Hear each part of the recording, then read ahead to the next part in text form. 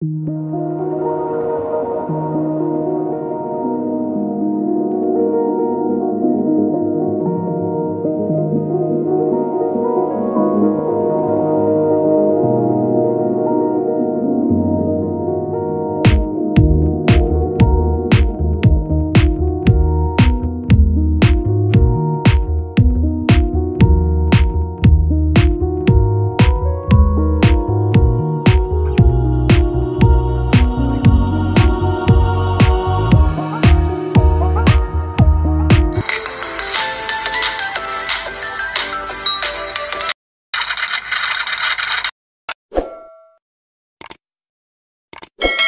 guys, welcome back to my channel. Thanks so much for tuning in. If you're tuning for the first time, you're so welcome.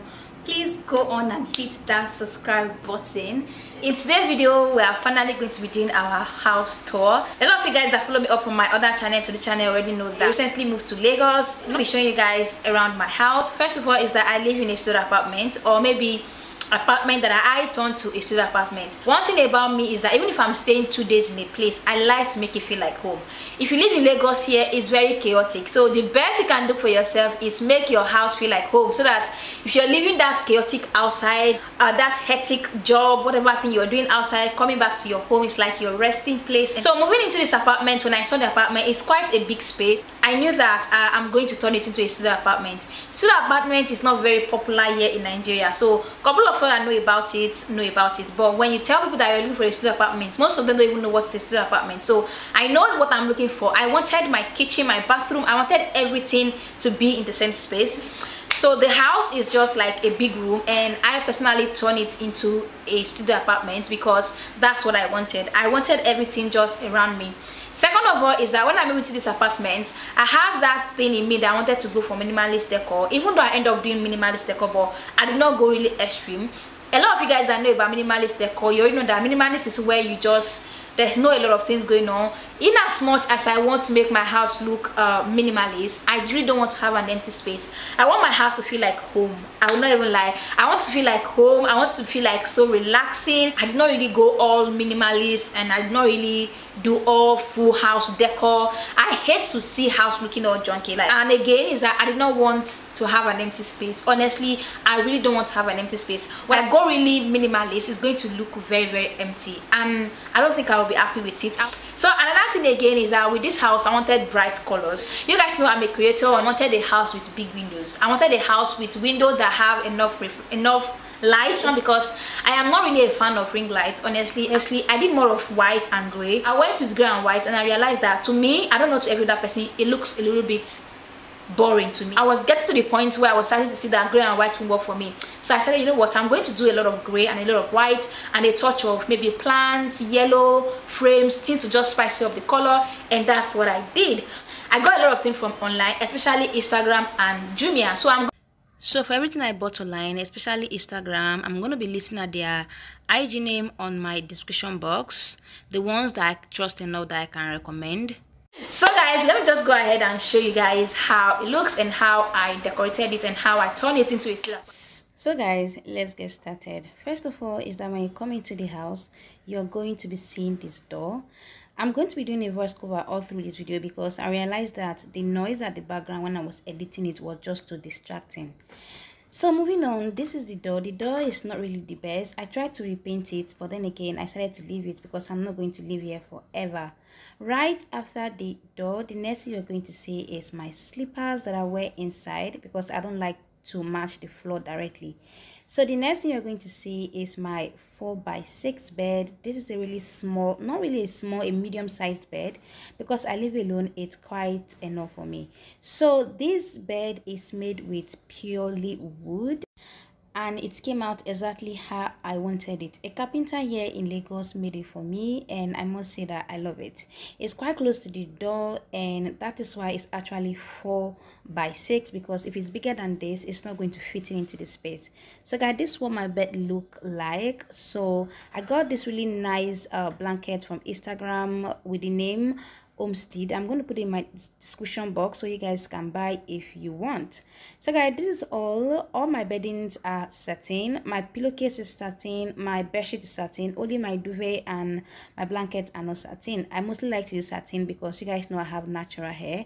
The next thing at the top of my bed you're going to see is this live plant. I read something, I can't remember where, that when you have a fresh plant like a live plant beside your bed, it's kind of clear the air that you breathe, your oxygen, whatever. And that was why I brought this live plant to the side of my bed. There is a window beside my bed, so the plant will surely survive. So after that, one thing I have again at the top of my bed is this really nice frame. I really love this frame. I got about 7 frames. You guys are going to see all of them, and this one is one of my favorites. So after my bed, you can see my bedside. So I kept my bedside here because the space beside my bed is not big enough. You guys can see if I keep this beside the bed, it's going to obstruct the door. So I kept it just this place. I have some of my morning books, some books that I'm currently reading that I really like, just random church kind of book, morning prayer, Bible. I just kept it there because after I step down from my bed, the next thing is I pick up this book. So I put it in a place where it can be reachable. So after my bedside, the next thing that you see is this beautiful mirror. This mirror is one thing I love most in this house.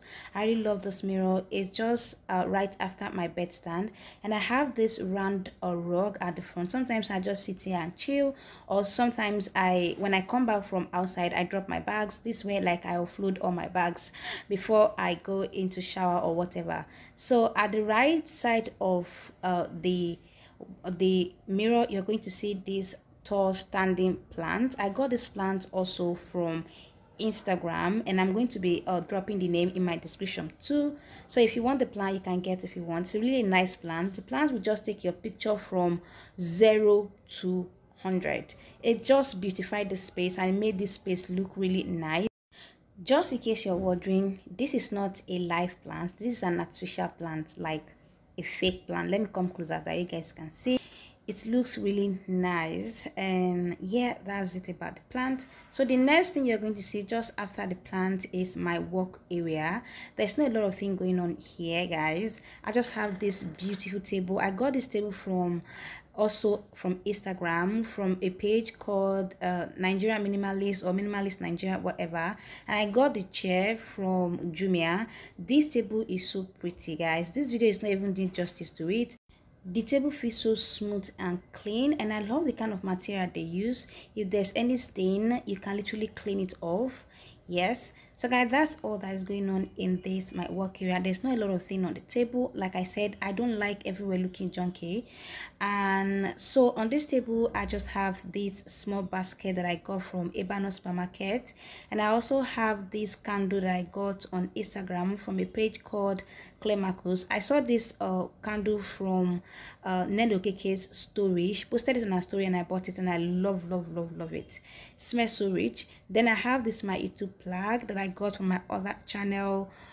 Yes, so that's about it in my work area. There's not a lot going on, and also my laptop. So right after my bed, I have my kitchen side. That is the only thing I don't like about the house, the fact that my kitchen side is close to my bed. But then again, I live alone, and this is a studio apartment. So most studio apartments, everything is literally beside each other. You will see bed area beside work area beside the kitchen area. It's always like that. So this is how my kitchen looks. It's very minimal. I use white and brown because I wanted something neutral. And also, one thing that I love most about this house again is this blind. It's so funny how this blind can just change the entire look of this house. If I raise it up, it's a different angle. If I bring it down, I love the blind. So this is how my kitchen looks. A very minimal kitchen. It's made with wood. By the way, when I moved into this apartment, this kitchen was not there, so I made this kitchen from scratch myself. Everything about this kitchen, the wood, I made it from scratch. The sink, I put everything myself. This place was just an empty space. Then I have my toasting my bread toaster, is that what they call it? I got this toaster from Jumia, and I got my kettle also from Jumia, and I got this really nice cup from Ebano supermarket. So the kitchen came with 3 cupboards. The first cupboard In there I have my plate, my microwave, just things that I use for cooking and all of that. The next cupboard I have my pots, my bowls for washing, and the third cupboard I have some of my grocery food stuff and all of that. So that is how my kitchen looks. So I have this really minimal pantry thing going on, and I got this particular set from Jumia. Then the other ones, these ones, I got them from Instagram. I'm also going to put the name where I got these ones from. Then at the top of the pantry I have my kitchen tissue and some of my glass cup.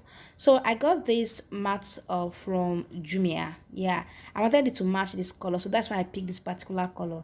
So guys, that's all going on in my kitchen. There's not a lot of things, but then I still love how it turned out. So there is this big space right after my kitchen that I covered with a white curtain. That space is the wardrobe space. I'm still going to go there later, but before we get there, let me show you guys my sitting room area. So guys, at the other side of the room, when you turn your camera just after the kitchen and the bedside, the next thing you're going to be seeing is my sitting room area. Here in the sitting room area, you can see a lot of gray colors going on. When you move into the sitting room area, the first thing you're going to be seeing is my couch. I have a carpenter here in Lagos made this couch for me. Then I have these frames. I got this frame from the same vendor on Instagram. I'm going to put a name down below too. I have this particular one customized for me, written "God never goes wrong."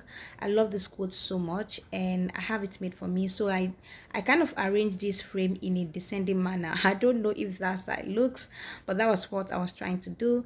Then I have this rug. Honestly, lately I've not been liking this rug, so I might just change it later. Then I have this little table or side stool. Also, I got it from Instagram. It's literally like everything in my house is from Instagram or Jumia. So I got that from Instagram, I already mentioned.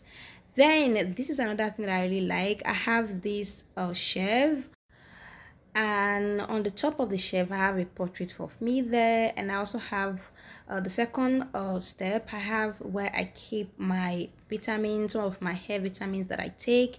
And this particular brand I've worked with before, and they sent me this these vitamins. Then the second step, I have my perfume, some of my books that I want to read again.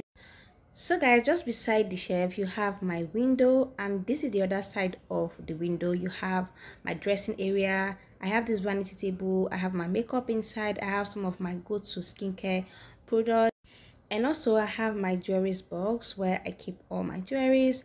Then there's this fluffy mat that I use to take pictures of products, sometimes product that brand sent for me, or just random pictures of stuff I want to take. Then I have this lovely mirror. I love this mirror. I also got it from Instagram too. I am going to be putting the handle of where I got this mirror too down my description box. And between the mirror and my TV side, I have these plants that I got also on Instagram. Then after, you have my TV area. This TV area is really minimal because I did not want a lot of thing going on. I just have my TV and a very simple console, and they came with 3 drawers. In this one I have my hair stretcher, this other one I have my camera stuff inside, and that's basically all that is going on here. And I have my fan. Of course, if you live in Nigeria, you know that you need fan for backup in case there is no light, or maybe your gen decide to mess up, so you need fan to back up. So I also have this live plant. These are the plants that shed out of the one beside my bed. So I just put them in this more like a glass cup, and guys, it's actually growing. All I do is just change the water and it's growing. I'm so happy. So back to this side of the house where I told you guys I demarcated using this white curtain. When you open it up, it's like a whole different room on its own. Here I have my shoe rack, my bag rack, I have my fridge in here, and I also have my washing machine here, and also my wardrobe. I love this particular part of the house, and the fact that I use curtain to demarcate it, and when I close up the curtain, everything is just close up. And also I also have my my bathroom inside of that space too. So guys, that's the end of the video. I did not even know that filming home tour can be this hectic. I see people film home tour and it looks so easy. Guys, I just hope I tried my best, because honestly I did not really think it can be this difficult.